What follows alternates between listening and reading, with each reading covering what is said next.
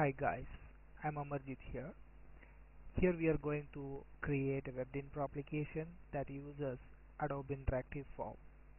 So we are going to create the Adobe Interactive form and demonstrate the same in the webdynpro application.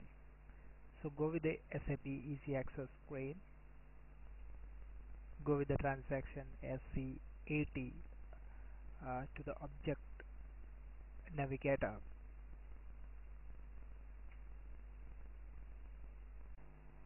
So we are at the Adobe ABAP development workbench. Create a webdynpro component, set that up op1, press enter. Click on yes. So give the description same as the name, press on enter. Save it in the local object itself and expand the view. You can see the main view over here. Double click on the main view. You reach the layout tab. Click on the context tab with the change mode, and here right click on the context and create a node. Name it as data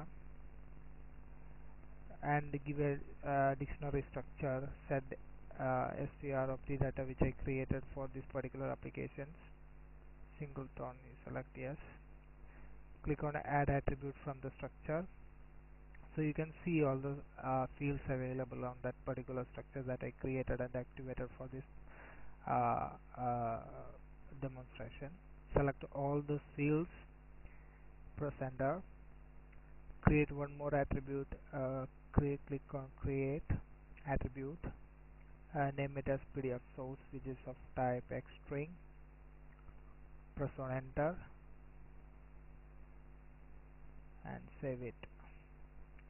So come back to the layout, right click on the root element container and insert element.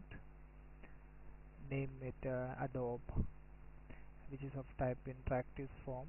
Drop down the list. You can find interactive form. Perfect. Press enter. Now you can see one checkbox over here. Just click on enable. This will make enable the Adobe interactive form. Change the height to some 500 pixels. If you want, you can change the width also.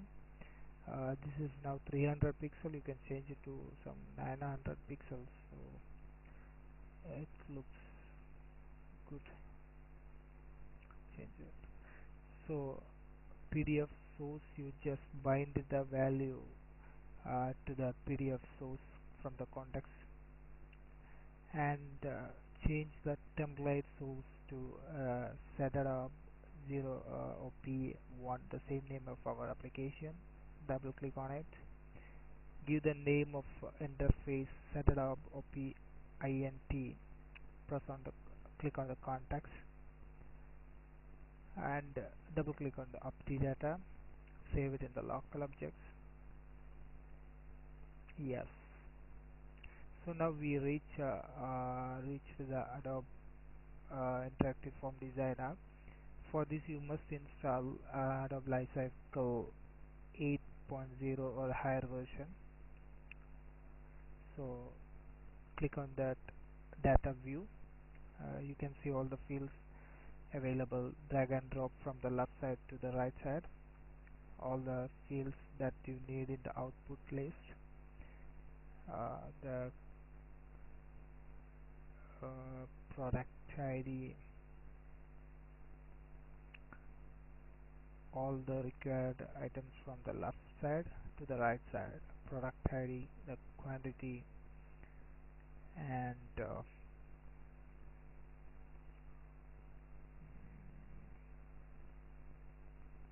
item value. Okay, how we are done with the fields. Now go to the library tab. There you can see the ActiveX webdynpro ActiveX components. So from that you can drag and drop the submit button to the very last here.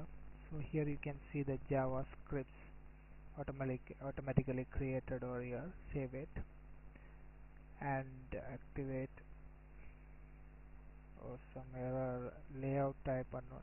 Click on the properties, go with the layout type unknown to set CI layout. Save it and activate it. Perfect. Now go back to the webdynpro application, go to the on submit, create on submit, create an action, click from submit from adobe, press enter and double click on the click, so we will be reaching the method on submit, click on actions, click. So here we write the codes and navigate from context to node of t data, importing static attribute str of t data. Perfect. Now go with the change mode to the display mode and put the breakpoint over node of t data,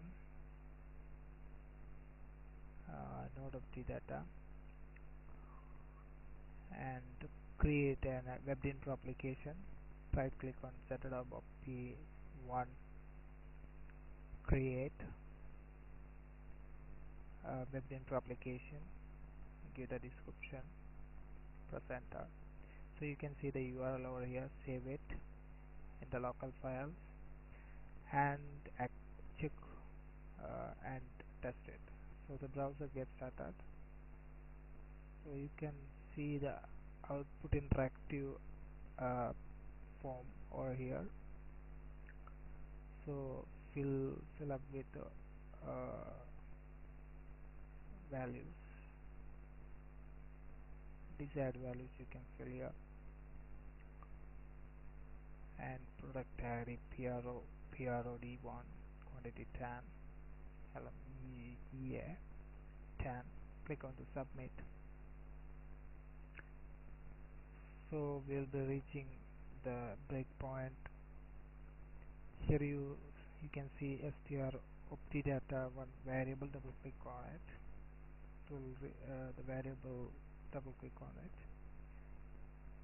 So you can see all the components, fields here, and the values we entered in the browser over here. So you can use this data from Adobe in above webdynpro now. So we can call the BAPI or store in table, or whatever we can do with this, we can do with this particular data. So thanks for watching this video tutorial. We'll see you in the next